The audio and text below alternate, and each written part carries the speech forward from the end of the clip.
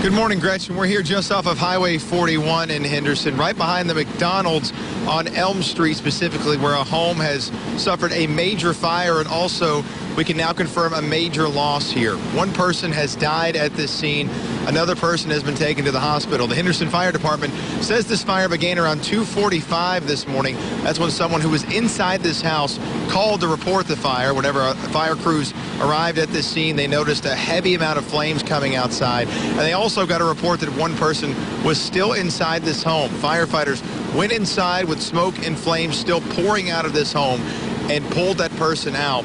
Unfortunately, that person has died, and like I say, another person taken to the hospital here at the scene. I'm going to step out of the way so you can get a look at exactly what the response is here at this hour, the top of our 5 o'clock hour. A number of firefighters are still on the scene. At one point, I would say over 20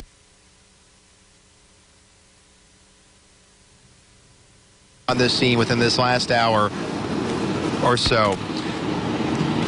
You can see right now, at this point, a lot of people are standing on the other side of this tape that has just been put up. The Do Not Cross tape was put up about 15 minutes or so ago. That's because the state fire marshal is en route to come and investigate this fire. We do not know of anything suspicious at this point. The fire chief I spoke with here in Henderson says it's just part of the overall investigation into this fire because someone has passed away, that the state fire marshal's office is here. A few moments ago, we saw some firefighters with a chainsaw on top of this roof cutting into a portion of it. You can see the roof has some damage. The home has been gutted out from the inside out. We were able to be on the back side of this home as well, where hoses are still hooked up.